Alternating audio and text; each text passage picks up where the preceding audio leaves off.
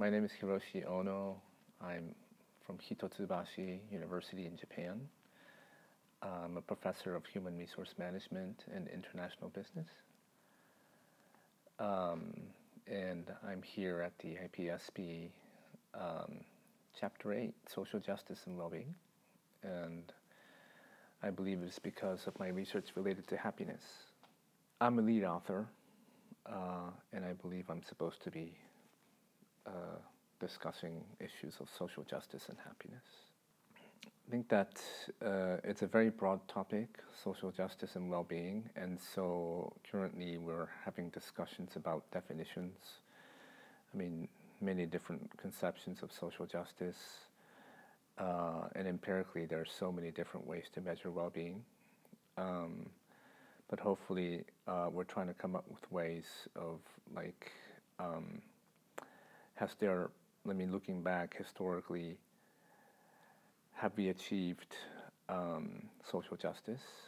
Has capitalism paved the way towards social justice? And are there alternative ways of capitalism that we can look into which would improve our well-being? So hopefully, today is Friday, but by the end of the day tomorrow, we would like to have some kind of a working draft or a working outline of how these things can be achieved. Personally, since my area is in discussing well-being, one of the issues that the study of well-being has come to so much attention is because historically we've only been looking at objective forms of well-being, such as money and wealth and income. But those are not necessarily very good measures of a country's performance. And there are other alternative measures like quality of life, namely like subjective well-being. So I think the field is moving from objective to subjective well-being as measures of possible outcomes. But we do have an empirical issue because subjective well-being is by definition very subjective, and so it could be open to judgment.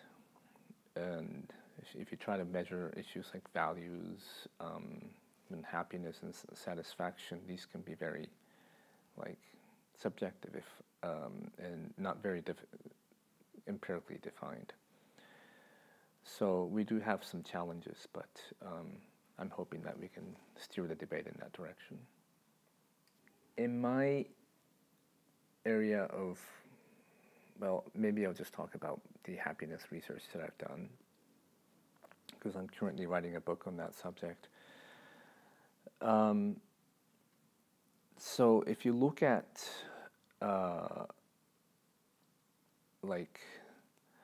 because my field is sociology, there's happiness is a very interdisciplinary approach. So you can have economics, sociology, psychology, political science, history, anthropology. Different disciplines have different ways of looking at happiness. And I would say, to be fair, I think the psychologists deserve a great deal of credit for pioneering the area of happiness. But economists and sociologists have made their own contribution. And in my area, which I call sociology of happiness, there's two ways of looking at it. Psychologists and economists, they look for universal models of happiness. So what makes people happy in one context is basically universal, right? It doesn't matter if you live in Turkey, US, Japan, Africa. The same things that make people happy in one country are very much universal. Whereas sociologists, the context is very important. So there's an individual, but the individual is always situated in society. So there's individual levels of happiness, and then there's social determinants, if not constraints, on happiness, right? So yes, happiness depends on the social context. So having said that, we look at both individual and societal level determinants of happiness.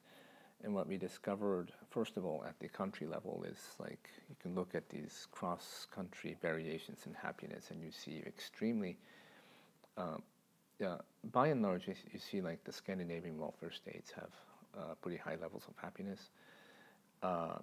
U.S. is something in between, and then you have at the very bottom you have the post-communist countries, right? So these are, you know, the countries that have made the transition from communism to capitalism, and like these are very, very sad places in terms of happiness. They're at the bottom of the happiness rankings, and we're trying to figure out why that is. So coming back to the trying to link this with the IPSP, I think that the you know, it kind of makes us question our assumptions that, first of all, what's interesting is that a lot of these people were actually happy under communism. Okay? So in terms of well-being and happiness, communism was not a failure.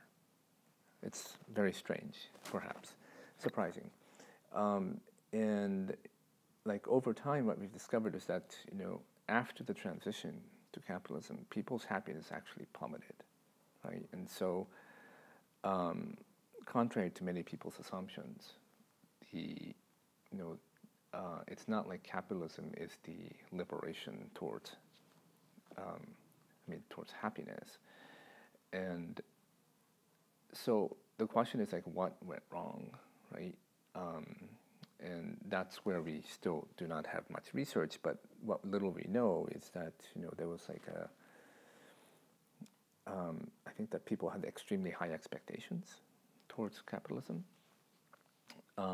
That this transition from like a state-run economy to a market-based economy, people had very high expectations, like a merit-based economy, but that transition did not go well.